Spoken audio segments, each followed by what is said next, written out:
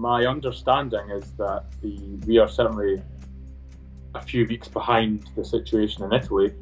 I believe there are some projections about difficult situations occurring around, I believe the 13th of April has been penciled in as a point where we will project it to have increasing numbers of patients.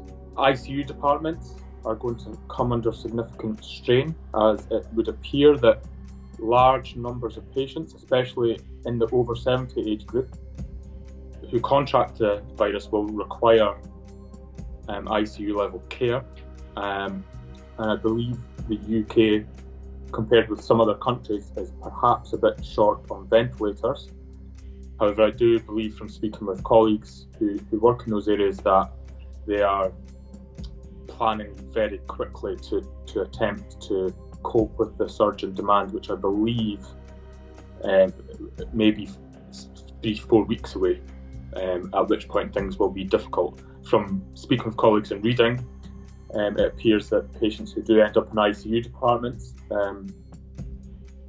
and do require ventilation are requiring ventilation for several weeks, and they are difficult to treat, so that this will put a huge pressure on hospitals, which will present a very challenging situation, and it will be very difficult. It would be very concerning if they could not increase the ventilator capacity. I feel that I'm optimistic that they will be able to do so. Certainly we've in the fortunate position of seeing what is happening in other countries, and statistically we are 2 weeks behind Italy, so there is time to prepare.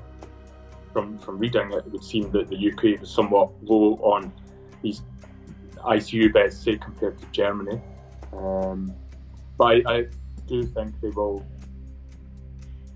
be able to improve quickly. As I said, we have a few weeks to prepare before it really becomes a big problem. If doctors and nurses have coughs and temperatures and follow government advice to self-isolate, we really need to quickly be able to make sure they're negative from a disease perspective, and hopefully get them back to work.